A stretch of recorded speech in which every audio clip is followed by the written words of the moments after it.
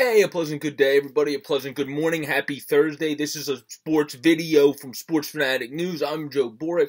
For my baseball fans, as it is giving prop to the San Francisco Giants for locking up for $16 million a year, $32 million total for 2 years until his end of his age 36 season. Brandon Crawford, their shortstop, who has been a silky smooth defender since he's walked into the league, and just at the season of 34 years of age, had his best hitting season, hitting a whopping .298, having 90 RBIs and 24 home runs, and at that age, still 11 steals, because he's not the fastest cat, but he picks his spots well, and had 43 steals in his entire career, with 11 being at his age 34 season. He really played well, really impressed for Gabe Kapler's club, and really has had good years when it's come to being with Gabe, because his last off year when it comes to average was in 2019. This kid, well, he's not a kid anymore, but when he was a great fielder from 24 through 27. When he came up in 2011,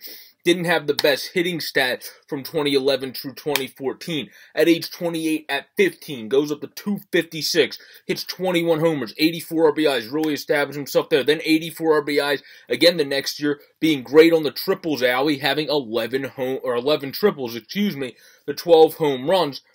And then he goes to having 77 RBIs with a .253 average, .254 average, then down to .228 and 19, bounces back in the shortened season, has 28 ribbies in .256 in 54 games, 193 at-bats, or plate appearances, 172 at-bats, and then in 138 games, he has a stellar season of .298, .373, .522 slash line, where he has 24 home runs, the most in his career, and 90 RBIs, the most in his career as well, having a career year and having a OPS plus of 141, which is absolutely ridiculous, well above his career average of a 100. So he destroyed his career average, .254 batting average to .298. The Giants were very wise to pay him when they did, because Brandon Crawford was a very good commodity on this free agent market. Yes, it's full and stocked of shortstop, but if you're a team that's looking for a shortstop that fits in more,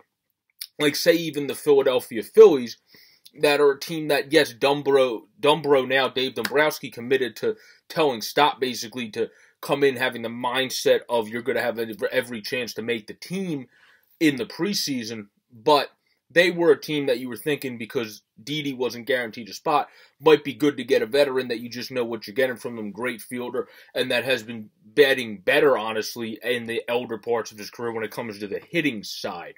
But he got locked up by the Giants. That was smart, because teams can go out and grab Crawford on the cheap. Not the cheap, $16 million is not cheap, but for baseball salary terms, on the cheaper than having to pay a Trevor Story, having to pay a Marcus Semien, having to pay a Carlos Correa, having to pay a Corey Seager. You're able to get this guy in your team that fits in maybe more to your salary threshold when you're more of a middle market team, or a team like the Phillies that already has some big contracts elsewhere, that it might not be as easy to fit in those cats of the world, but will be easier to fit in the Crawford. So they didn't have that issue, the Giants having to try to lock him up after the season and worry about him saying, well, I'm coming off of this year, I'm going to go jump somewhere else. But I don't think the Giants ever had to worry about that because Crawford seems like a mighty loyal guy, a guy that is obsessed with San Francisco's, won a Silver Slugger there. The position's been in the All-Star game 3 times, won 4 Gold Gloves and 2 World Series, so why wouldn't he want to stay in the great state of the great city of San Francisco in the great state of California? Why would he not want to stay there? But if he did hit the free agent market, I ain't so sure Brandon Crawford would have been around that long, because it's harder to sign those really big deals and convince people to that than it is to get the veterans sometimes in there for the nice 2-year deal and convince them to come to a nice competitive team. So it was very smart for the Giants, and I'm going to do a video later on Miguel Rojas, who got locked up in the end of October, for them locking their veteran shortstops up that are guys that people definitely easily would have loved to have on their teams to be able to substitute for if they can't pay for those very top-tier guys there in the Stories, Simeons, and etc. of the world.